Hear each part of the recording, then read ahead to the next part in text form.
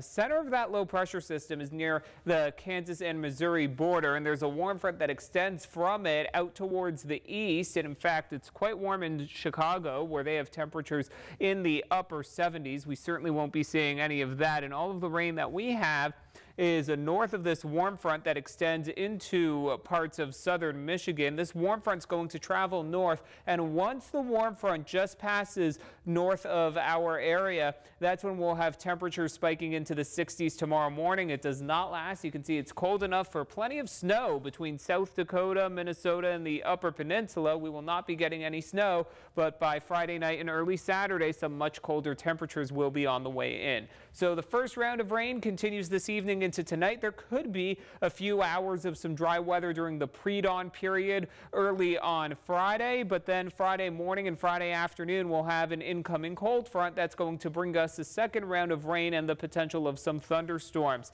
Late in the day on Friday, that all moves off to the east. Friday evening, we're going to have drier conditions along with much colder temperatures. The first half of the weekend is looking dry, but it is going to be quite chilly heading into Saturday. For tonight, temperatures about steady or rising in the middle to upper 40s, with rain and a potential of thunderstorms arriving, particularly for areas north of M72. Then for tomorrow, we'll have morning and afternoon rain along with a risk of thunderstorms. These high temperatures will be early in the day. Lower 60s for most of us. Presque County is going to be colder because that area north of Alpena likely not getting into the warmer air.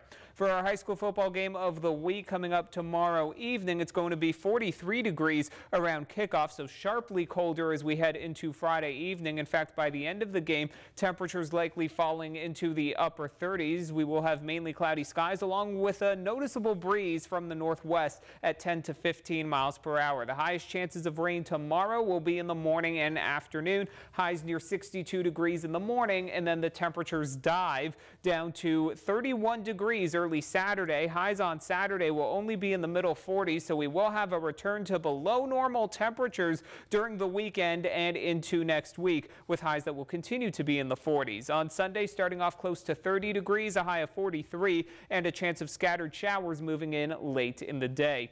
On Monday, we'll have a chance of some patchy showers during the first half of the day, highs near 43 degrees. For Tuesday, Wednesday, and Thursday, we're looking at mostly cloudy skies, highs around the middle 40s, around 43 degrees on Tuesday, 44 on Wednesday, and about 46 on Thursday.